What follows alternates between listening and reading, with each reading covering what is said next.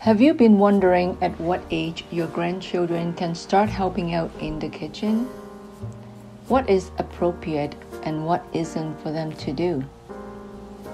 I have two grandchildren and I always treasure the time we spend together. One of our favorite bonding moments is making Jell-O. Jell-O is their favorite snack and they love to make it themselves. There are easy steps and they can accomplish on their own with minimal intervention.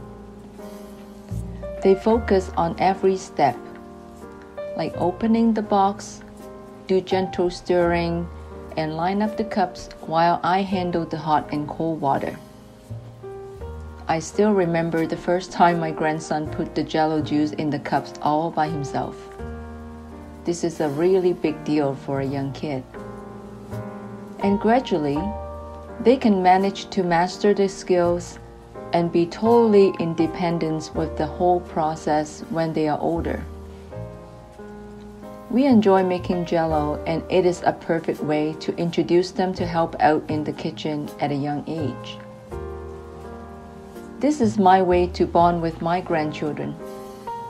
I hope they will remember the experience and cherish the moment and time spent with Grandma when they grow up.